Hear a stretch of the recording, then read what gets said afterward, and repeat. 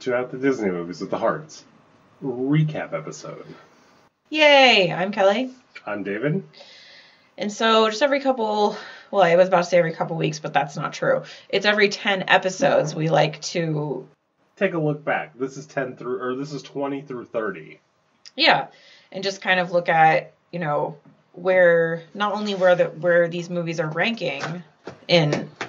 So every 10 episodes we like to take a look at just kind of discuss some things, but also just take a look at where our scores are ranking and how they change over time, because definitely it's obviously the first 10 episodes everything was in the top 10, and now that we've done 30 episodes, it's changing a little bit.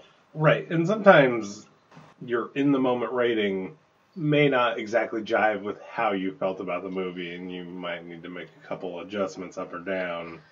Yeah, and oftentimes we'll reference older movies that we watched before, so definitely it's always a good idea to listen to all the episodes, because then you can kind of get all the references that we make to things. But I mean, most importantly, Bullwick Griffin, but it is true. And if you have not watched, or Herbie Goes Bananas, both of those two are pretty important, I think. Yeah, so if you are newer to listening to our podcast, you really do need to watch Adventures of Bullwick Griffin, because we do reference that quite a bit. And that's one of those movies that we were really, really hard on it when we watched it, but looking back on it, we both love it a lot. So. Yeah. And same with Herbie Goes Bananas. I mean, we were properly hard on it because it's a terrible movie. And that was like our third episode or something. It's 3 and 4, actually. But Herbie Goes Bananas is so funny. It's hilarious. It really is. I want to watch it again, kind of. But yeah, definitely. Do you want to read your top 10 where they're sitting right now? Okay, so my top 10 are Toy Story, Heavyweights, Cinderella, Swiss Family Robinson, Beauty and the Beast, Princess Diaries, The Incredibles, Coco, The Lone Ranger, and Sleeping Beauty. Is there anything that you would change from that list? Yeah, I mentioned this the last time. Coco would drop, Bullwhip would go up. Otherwise... Wait, you would put Bullwhip in your top 10 out of the movies we watched? Totally. From all the way down there? Coco, it's not, well, that's not actually that far. It's only a 5-degree difference from Coco to Bullwhip. That's true, I guess. And Coco belongs way further down. And Bullwhip, it belongs in my top 10. Wow, I like it. Not top 10 it belongs at number 7 where Coco is. Interesting. Okay. So my top 10, Toy Story has been dethroned from the number 1 spot. My top 10 are Beauty and the Beast, Toy Story, Sleeping Beauty, Emperor's New Groove, Ralph Breaks the Internet, Princess Diaries, Frankenweenie, Night Crossing, Coco, and The Lone Ranger. I have to imagine you'd want to make some changes to that. You have to imagine. I think I would take Coco and Frankenweenie out. Frankenweenie's almost embarrassing. Okay. That was like only like our 4th episode or something. It was our worst episode too, so that's fair. But it was early. Those were early times in the podcast. I believe it was number 5, but it was the worst one we did. It really was. I don't... Worst episode. I think it was like 20 minutes long. Yeah, well, we didn't really have a lot to talk about, and we were still early, so we hadn't really found our footing yet. Yeah, it was ugly. And I think I would replace those with probably Swiss Family Robinson and actually Oliver and Company. I'm surprised it's not The Great Mouse Detective. Okay, so actually one of my biggest surprises, I guess I would say, is probably that, I gave it such a high rating for nostalgia, but it's because I was really disappointed, because I do acknowledge it's not that good of a movie. And I think that I was so disappointed because I just had such fond memories for that movie. Yeah, that's fair. So let's hit our bottom 3. I don't think there's... Oh, no, there is a... Oh, my God. What? So mine is Planes, Santa Claus 3, and Return to Neverland. That's worst to, Planes is your bottom. Yeah. Yours is Shaggy Dog, Planes, Santa Claus 3. Yeah. I mean, I just don't know how you couldn't put Shaggy Dog back down there. I don't know it's how. So bad. I don't know how Return to Neverland is not in my bottom 3. It's so much worse than Shaggy Dog. It's my number 4. Oh, I know, but... And no, I disagree. And to clarify, this is the new Shaggy Dog with Tim Allen, because there is another Shaggy Dog we have yet to watch. But really, I think that Return to Neverland is worse than Santa Claus 3. But, do you think it's worse than Planes? No.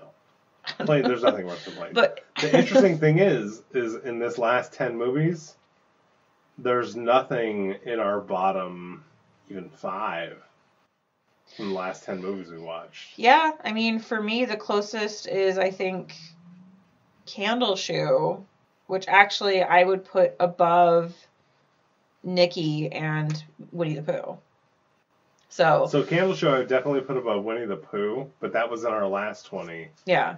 And Candle Shoe was easily the worst of the last movies we've seen. Even though it was super enjoyable, yeah. It was a bad movie. Oh, 100%. Huge gaping holes in it. So you would think that Candle Shoe was worse than Nikki? No. It's just worse than Winnie the Pooh. Or better than Winnie the Pooh and Frankenweenie. Yeah, but of the last 10 movies that we watched, Candle Shoe was easily the worst. Worse than Nikki. Nikki's not in the last 10, Yeah, no, Nikki was 21. So, yeah, I thought Nikki was better than Candle Shoe. Yeah, no, because... and it was. I don't know, man. I think Candle Shoe was better than Nikki. Kick fighting? Really? That Candle Shoe was better than that? Kick fighting in Nikki. I mean, it was pretty good. A dog and a bear. It was pretty good, but they're pretty close. It's neck and neck for that bad movie. Fair enough. Nostalgia, but did you have any surprises of this area, this part of our? Well, even though we just talked about how bad of a movie it was, but how big of a beast Jodie Foster is as an actress and a person in that movie. Yeah. I mean, she's pretty crazy. Yeah, she is. Otherwise, $1 Million Arm and The Incredibles both. Oh, no. The big surprise is Heavyweights. How I didn't know about this movie and it ended up being one of my favorites is crazy. You loved it. You really loved it. It's crazy that I didn't know this movie existed. I mean, I think it's even. Yeah, it's in your top 10, isn't it? It's my number 2. Yeah, which is crazy because Rotten Tomatoes, it's like. In the bottom 5. So that's also one of my biggest surprises. What the is wrong with everybody? That is just ludicrous. But I will say my other biggest surprise would have been $1 Million Arm because that was a surprisingly good movie, especially for how goddamn long it was. Yeah, because we both were really not looking forward to watching it, I don't think. We were kind of like, oh, a baseball movie, cool. Like, I don't think either one of us are really into baseball movies or baseball in general. The only thing I like about baseball is listening to Apple Sox games when we're camping. Yeah. And going to Mariners games. Going to a game in person is super fun. That's totally different. No, I'm going to say specifically Mariners games when the night is right. Yeah. No, that's fair. But yeah, I would agree with that. It was a pretty good movie. And I will say that I'm just really surprised that with just the Rotten Tomatoes that it's so far down there.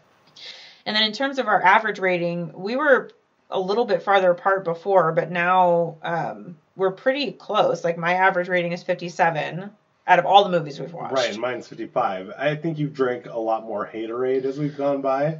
And I've gotten a little more amenable to these movies. Maybe you're just drinking more wine, and so you're more happy. I don't think so. I think that makes me more critical. And then Rotten Tomatoes' average score is 65 out of all the movies we've watched. So they're still more positive than we are. Which I feel like almost every time I'm surprised at how different. Yeah, like how much lower they give a rating of a movie. Yeah, so it surprises me that they're higher. Yeah, no, that's true. I mean, they did give... Heavyweights 29%, and it's in your top 2. So there's that. Yeah, there is that. The Lone Ranger's also pretty low on theirs. Yeah, and I mean... Same with Inspector Gadget, and we both liked Inspector Gadget. Yes, we did. That is true. And Princess Diaries too. That one they rated really low too. Remember? Yeah, I mean from the and last that's in my top ones, 10. So yeah, it's in both of our top 10. Yeah. So a little weird. it is. So what are our biggest differences at this point? I mean, really, our top 10s, The Emperor's New Groove, you got way up there, and it doesn't even fall in my top 10. Yep. And same with Ralph Breaks the Internet. And you don't have Cinderella in your top 10, which to me blows my mind. To me, Cinderella is so much better than so many of these movies. It blows me away. I mean, I would probably move it up like 2 spots. Maybe, I guess if Still I not get even into the top 10. I don't think so. No, I think it would just be edged out of the top 10, especially if I moved up. What did I say? If I moved up Swiss Family and Oliver, I think it would be like at number 11. That's just crazy to me. I just love all those movies. I mean, I think maybe I might give Ralph a little bit of a lower score looking at it. Like maybe I would move it down to like 80%. Like it would be edged out a little bit more, but I still really liked it. But yeah, no, it is, and I was surprised by that because I thought that was, but I mean, that's just how it played out, I guess. So what's your biggest surprise? I think you kind of touched on it a little bit already. Let's see. I mean, another big surprise is just how much I still love Beauty and the Beast. And just that I think I like it more as an adult than I did as a child. It was never, like, my go-to. Like, I loved it, but it wasn't, like, my favorite. And I really liked it. I mean, mine is still the $1 Million Arm. For 20 through 38, it's just shocking how good it was. Yeah, no, it was very good. Yeah. And because I don't want to keep saying heavyweights for every answer. Yeah, but what is your biggest opinion change since we recorded it? Is this for 20 through 30? I mean, sure, it can be for anything. I mean, because I don't want to keep saying Bullwick Griffin. Well, yeah, no, but so primarily through 20 through 30. You know, I really think that over time, I would boost the Candleshoe movie up more and probably knock The Great Mouse Detective. I would actually probably swap places with the 51 and 38 with those two. Whew. I really, really did not enjoy The Great Mouse Detective. I know you didn't. Like, you're like pouring salt into my open childhood wounds right now. I'm not trying to. It's just my honest opinion. I know. And Candleshoe, even with its just gaping plot holes, was so much fun to watch. Well, and that's the thing is that, like, we knock all these old school Disney movies, but, like, they're fun to watch. Like, right. There's just something charming about them. Candleshoe is right there with Herbie Goes Bananas with its wackadoodle, nonsense, terrible movie. But would I watch Candleshoe again? 100% I would watch it again. Yeah. Would I ever watch Great Mouse Detective again? Not a f***ing chance. Well, I mean, you're probably going to watch it at some point. Well, I mean, yeah, maybe with my progeny, but they'll probably hate it because it's boring. We'll see. My biggest opinion change, probably heavyweights, I guess. Yeah, because I think in the time, your whole review was positive, and then you just trashed it with the rating. No, I just was trying to be, like, firm, I guess. Like, okay, but that was too firm. It was a little bit. For such a jiggly fat movie, that was too firm. Yeah, no, I gave it a 59 originally. I think I would probably bump it up to like, probably like a 72. Probably right in like $1 Million Arm range. That seems more fair. Because I do really enjoy it, and like looking back on it now and thinking about the character, like mainly Ben Stiller's character, like it was really funny. Fair enough. Like I enjoyed it a lot. So what's your best scene for 20 through 30? It's gonna sound kind of weird, but I mean it's actually I think a 2. Well, I have 2. I don't know why, but it's that small scene in Sleeping Beauty when she's going up the stairs and like Maleficent is getting her to prick her finger. I just really liked that scene. Like I just was really into it. Like the animation, the music, like I don't know why. I just thought it was amazing. So I'll play off of that with me and Cinderella's dress tearing scene. Oh my I think god. is amazing. It's so random. It is, but it's not. And And it's then amazing. it is good because it's a very effective scene. It's good. Yeah. And then just because it's so much fun, my second would be probably the Gaston song in Beauty and the Beast, the whole tavern scene, and that with LeFou and Gaston. It's just a fun scene, and like the song is catchy, and yeah. I'm gonna go for the food party in Heavyweight. Oh, that's a good one too. I Because it's completely just forgot about incredible. that. It's just is. incredible. I completely forgot about that. And my third runner-up is going to be the tomato fight in Candle Shoe. Oh my god, that's a good one too. Yeah. I forgot about that. Yeah, no, that one is really, really good. Yeah. Those two just fighting is funny as hell. It is. That's pretty good. Yeah. No, I think the tomato fight, actually, that one is really funny. It really is. It's good. It's good stuff. So what would you say about the best, who do you think the best villain is of these ones that we've watched recently?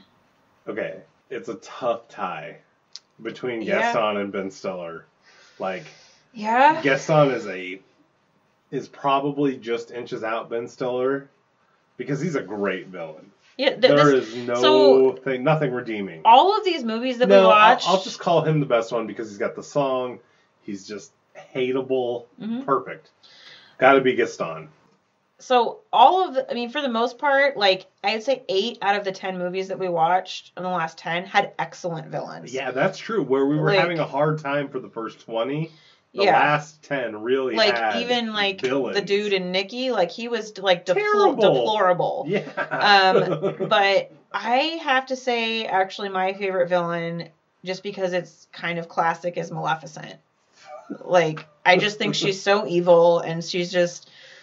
But also Gaston is good, and then I did also write down Tony Perkis. He's like a lovable villain. Yeah, Tony Perkis is hilarious. I mean, he's great. I will say that he's awesome.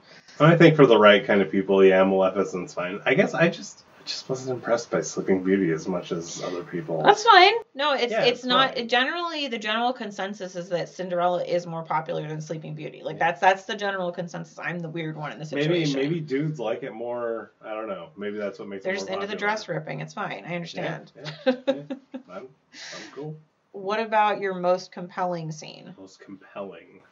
So the one that really gives you that emotional, oh no, my gosh. I mean, this is going to sound weird, but the end fight in Nikki... Yeah, it's really upsetting. ...is upsetting and crazy and so unexpected that you have to give it some credence at some point. No, that's a good one because it's definitely like, it's dog fighting, so it's very uncomfortable. And then people in dog fighting and people fight, like... And the whole movie was a nature documentary. So that scene is awful in a nature documentary. Like, it's just like this. It is a compelling, like, car crash. Like, oh my god, what the have I just been watching? Yeah, it definitely, like, hits you over the head with a 2x4 kind of scene for sure. Yeah, so that's definitely going to be mine. So I went kind of a different direction a little bit, but still, actually, maybe not that so different. It's a terrible scene because it makes you really uncomfortable. Is in $1 Million Arm, in the scene where they're doing the tryouts in front of all of the team managers. Yeah, that's not that far and, off. Like, that is horrific. That made me feel sick. Oh, like I felt nauseous watching that. I actually kind of didn't even think about that because I pretty much blocked it out. But it was good. Yeah. Like that's part of what made that movie good is like you actually really cared what happened. I mean, that made that movie excellent. And that's really bad. It was just so uncomfortable. The whole build up to it, the scene itself. Oh man, that is. It was just bad. Heartbreaking. It really is. It's just like, oh, John Hamm's such a douche. Oh, you know what? He should get a good runner-up for villain, too, because he is just terrible. The villain hero? The anti-hero? No, he's not a hero at all. He is just the villain. Ugh. So, what is your bullwhip? Is there anything, maybe even not in the 20 to 30, but is there anything else that's your bullwhip episode? And when we say bullwhip episode, we mean like one that you were really hard on, or did we already talk about that? We talked about it in 10 through 20, but not everybody might know. But still, I mean, I think it's pretty easy to say that Candle Shoe is the bullwhip of this one. Yeah, I would Because agree. even though I rated it bad, and it kind of is a bad movie, God, is it enjoyable. It is. It's almost the Herbie, but it's also kind of the Bullwhip. Like, Yeah, no, I would gotta be watch it Candle again. I would definitely watch it again. It's got a lot of good scenes. It's just that whoever put the movie together was touched. Yeah. It's definitely Candle Shoe. What do you think anything in your top 10 will make it to the end? I'm pretty sure that all the 90, or well, no, I only have 190. I have a feeling that Heavyweights and Cinderella will make it. I don't think I'm going to have that movie or many movies rated in the 90s. It's hard to say though because we're only like we're not even a tenth of the way through the movie. No, we're not. We got a ways to go. So, I mean, there could be tons of surprises. That's the thing. Yeah. There's so many surprises with these movies that at first I was really confident, like, oh yeah, Lone Ranger's gonna make it. I really like the Lone Ranger. It belongs way further up on my list, but that was my answer last time. Yeah. I don't think it's gonna make it. Yeah. Even in my heart, like I don't think it's gonna make it. Yeah, I mean, even looking at my list, like I don't think Emperor's New Groove is gonna make it, and that's 89%. Like I just have a feeling that I don't think it's gonna make it. That's fair. Because I think there are still a lot of really good movies. Like I would like to see the Princess Diaries make it, but I know it won't. You know what I mean? You say that now, but like... well, at 78, it's not going to make it. No, but like, think about all the movies we haven't watched, and like, is there any movie, like, that you can think of that you are looking forward to watching? Like, that you, just looking through the list, that you're... Still no, because all of the best movies have been surprises. That's true. But anything that, like, you're intrigued to watch, like, oh, that sounds really interesting. No, because I don't know. I've purposely not looked. So I mean, I don't know. I mean... At the same time, I would have never thought that Cinderella was going to be in my top 3. Yeah. And it is, and I will defend that still from what we've watched so far. Like, Cinderella is a f***ing great movie. Fair enough. To say. Yeah. You know? Do you think that we will come across anything worse than Planes? I still don't think so. You don't think so? No, I really don't. It would Planes have to be... 2? Is that one of our movies? It is. Oh, okay. Then yeah, Planes 2. But how are you going to do that? Like a negative? No, it can't be as bad, but it can be just as bad.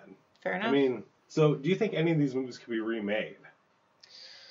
That's a good question. Actually, that's a really good question. I wish they would stop remaking animated movies. I agree with that. And there are some that we do have to watch. Although I will say that actually, so the remaking of animated movies is not a super new thing. Do you remember when they remade 101 Dalmatians back in like the 90s? Yeah. And that was actually really good. People pretending that remakes are new is stupid. The problem is that we've kind of stopped making original movies with the remakes. Yeah. It's fine to make remakes, but when there's no original movies to dilute the remakes, that's the problem. You know, of the last 10 that we watched, it would be kind of interesting to see Heavyweights being remade, but I don't think it would be as good because it doesn't have that same 90s charm. But I would like to see it remade with chicks. Yeah, that would be... With chicks and dudes. Yeah. That would be good. Personally, this is going to sound weird. I would like them to remake Candle Shoe. Really? Yeah, without the plot holes. Yeah, make it like just like a better movie. Yeah, because I mean, you could even put it in the same time. Yeah. And I mean, the only problem is that you have to have somebody as strong as Jodie Foster. Yeah. Which is really hard to do, but I mean, I would just like to see it without the plot holes. It would be cool. Yeah, I'll second that. I will second that and say that's a good choice for sure. That's a good one. Because I mean, really, that's what remake should be, is remaking a bad movie into a better movie. Yeah, because the whole like the whole taking an Aladdin and making it live action. Yeah, and it's so, and like when they redid Lion King, like it was literally just a shot for shot digital. It wasn't even live action. They didn't even use real animals. So like, I mean, we'll get to the point where we talk about that, but no, I know that's going to be a rough conversation when we get to that one. But it's just like, it was, and I understand it's about money and it's whatever, but like some of them, because like if I remember right, I did actually like the live action Cinderella quite a bit. It was pretty good because There's a live action Cinderella? it was pretty recent, but they changed some of the story and they made Yeah. it like better, and they had a pretty good cast. And I think I really liked the 101 Dalmatians. That was like the OG live action remake of animated. Fair enough. Because it has Wait, is that the one with? That's the one with Glenn Close. Yeah. And it's and I feel like I've seen that, but I can't Yeah. really remember. So I just, yeah, I mean, I would say Candle Show. Actually, you know, since you didn't ask that question last time, and they did actually kind of remake it, not in the U.S., but Night Crossing, because they made some German film company made like a new one. It came out like this year, and and like they made it look super dark and intense. Like they made it more like, and it's called like The Balloon or something. See, I don't know. I really like not only that movie, but like exactly where it's at, the way that it's shot. Yeah, it's like so good. A couple of years after it actually happened, like it. To me, it just feels like that time. I don't think I would like a remake of that. But maybe, I don't know. I don't think so though. Other than that, I mean, no. Yeah. They really need to stop. I don't think I had any other questions that I could think of. Oh, you have one more? Who's your favorite actor, performance, or MVP of the top 30? Of all the movies that we've watched? Yeah, who's the best? Who's the Jordan? Who's your... So, okay. I might have a couple, but in terms of animated movies... Doesn't matter. It's all No, I know. I'm going to have one for animated and one for live action. Okay. In animated, I would say Patrick Warburton as Kronk. Okay. In Emperor's New Groove is incredible. Okay. And then in terms of live action, I think it's a tie between Jodie Foster and Candle Shoe, or Julie Andrews in Princess Diaries as the grandma. I just love her character so much, and I think that she's incredible. Or maybe it might be Cloris Leachman from Herbie Goes Bananas. That's pretty good too. Yeah, no, I think that's my list. Yeah. What about you? So animated, I'm gonna go with Elastigirl. Yeah, Holly Hunter. Holly Hunter. Yeah, she's good too. I mean, she saves what is a mostly terrible movie. It really helps. Yeah. And then live action. Oh, god damn it. I mean, I just thought of another one. There are so many. There are so many for live action. I mean, I want to say Johnny Depp, because without Johnny Depp, that movie is garbage, and it was one of the best movies we watched. In Lone Ranger, yeah. I mean, okay, there's an obvious one that we're both missing right now. Ben Stiller in Heavyweights. I mean, come on. No, because that movie had a lot of good things about it. I didn't want to pick him. All right. To me, it's gonna have to be. It has to be Johnny Depp. Still. In Lone Ranger, that's a good answer for that one. Yeah. Because that movie would be garbage without him. Yeah, that is a really good answer. But actually, also, I will throw in there the guy who plays the dad in Night Crossing. That guy was really good. And I'm sorry. I got shamed by my friend because she was like, he played Ollivander in Harry Potter. Yeah. Is it John Hurt? Is that his name? That sounds right. Yeah, but he was incredible in Night Crossing. He really was. He really made that movie sparkle. So there's a lot of good acting, and I mean, it's interesting because one thing that I'm kind of realizing as we watch more of these movies is like Disney is kind of an incredible company. Like some of these movies they've made are like, other than the animated stuff, like the live action ones, like they're good movies, even if they're terrible. Well, I mean, they pay for it. They pay for people. Some of the movies are just god awful, but they're with so good fun. People. Yeah. And some of them, I mean, to me, the thing I guess that's also most surprising is the animated movies, when they're bad, are harmfully bad. Like, it's terrible. Like, Return to Neverland really hurt me as a person. Well, I thought more than Planes. Well, see, Planes too. I mean, they're both animated. It's bad. They're just god awful. Like, as bad as Santa Claus or Shaggy Dog is. It's worse. It's just like when the animated movies are bad, it's really bad. Well, and yeah, no, I would agree with that. And I would have never guessed that. It's and that it really just comes down to that the live action ones, like when they're quote bad, they're charming and they're like you can find something to like laugh about. I can't wait till we find one that's just really bad. I mean, the monkey's uncle was pretty bad, David. Yeah. But we still the monkey's uncle actually was really bad. But we still found it enjoyable. It was still funny. No, you know what? It really wasn't. It's really bad. It's bad. Like that's the point. But that was too. Oh. Yeah. No. It's Yeah. No. There's the best thing about that stupid movie was the Beach Boys song at the beginning. Yeah. No. I know. Believe me, I know. Which thankfully you've been off that train for a while. But yeah. It finally left me. It'll probably make a comeback. No, I don't think so. Yeah. Did you have anything else you wanted to contribute to our recap? I think we have more than recapped these 30. Yeah, a little bit, yeah. Yeah. But all right, cool. Well, I think that's all we have for today. Yeah. And follow. You know what to do. We'll give our spiel in the regular episode. Yeah. At the Disney Movies with Hearts. What? Nothing. I thought we were going to do the outro. Oh, well, I'm David. I'm Kelly. And this has been At the Disney Movies with the Hearts. Bye!